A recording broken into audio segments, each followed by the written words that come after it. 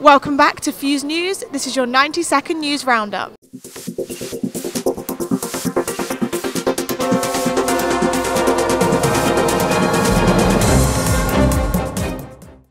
Monday saw a Christmassy start to the week with the Christian Union's annual carol service.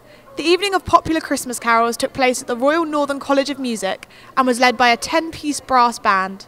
It included impressive musical performances from different RNCM musicians, followed by a mince pie reception featuring the band Good Habits. On Tuesday, Fuse FM took over Cubo for Fuse FM Presents Feijoa.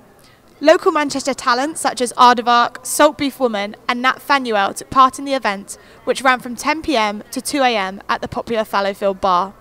The night was a huge success and included a range of different genres, from house and techno to funk, soul and Motown. This is one of many Fuse FM events which will be taking place throughout the year, so don't forget to check out their Facebook page for more information. And finally, this week saw the University of Manchester team up with British sportswear brand Innovate in an attempt to develop the first ever running shoe that incorporates graphene into its structure.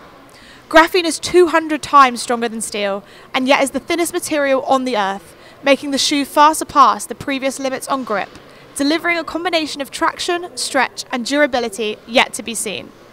This will put the University of Manchester at the forefront of a graphene footwear revolution, so be sure to pick up a copy of the Mancunian to find out more and stay tuned for the shoe's release in 2018. That's all from us. Next week sees the final week of term, winter graduation and the Christmas panto, another Cinderella story. We'll see you then.